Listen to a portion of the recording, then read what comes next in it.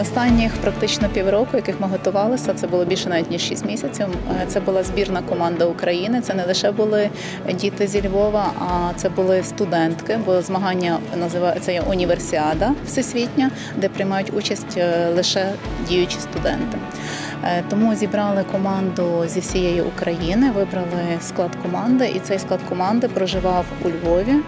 І тренувалися ми в основному на базі спорткомплексу «Емілі».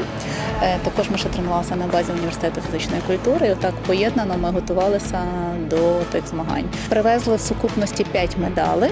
Зокрема, Христина Погранична в індивідуальній програмі виборола срібло у багатоборстві і 2 золота у фінальних виступах у вправі з обручем і у вправі зі стрічкою.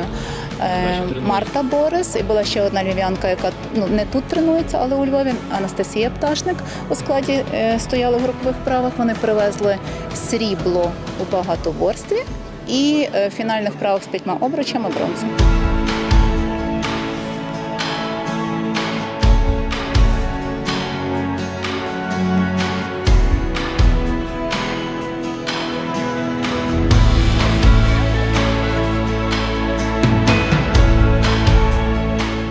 Взагалі тренуємося ми на Емілі Резорт ще з минулого року, з осені.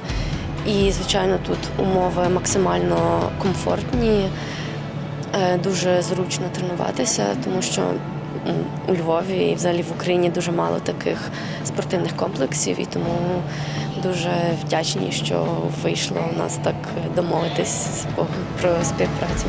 Ти привезла з собою 2 золоті медалі, 1 срібну. Які були твої емоції, розуміючи, що ти везеш в Україну додому такі значні, великі перемоги?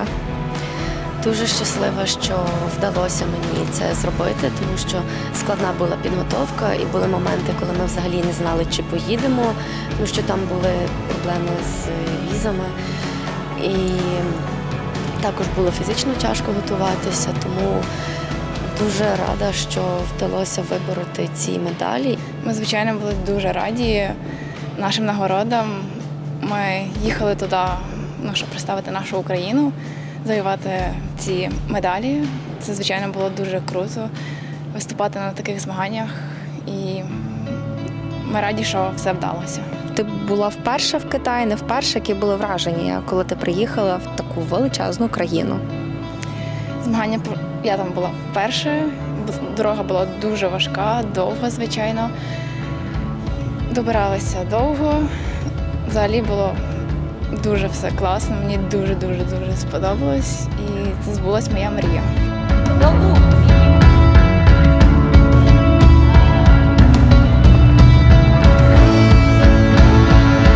Дякую, ми хочемо привітати нашу групу. Так стали наші сподівальниця, що ви тут з нами. Чекаємо на ваших хочів. Це пам'ятник, це давали тільки...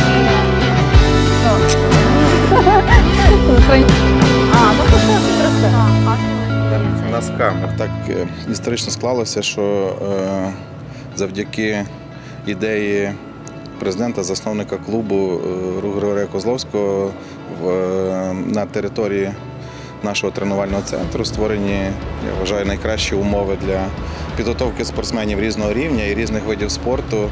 І десь до певної міри вже футбольний клуб «РУХ» себе позиціонує як такий спортивний хаб, в який вже інтегрована дуже велика кількість різних видів спорту і спортсменів різних рівнів, і спортсменів-аматорів, і спортсменів-професіоналів.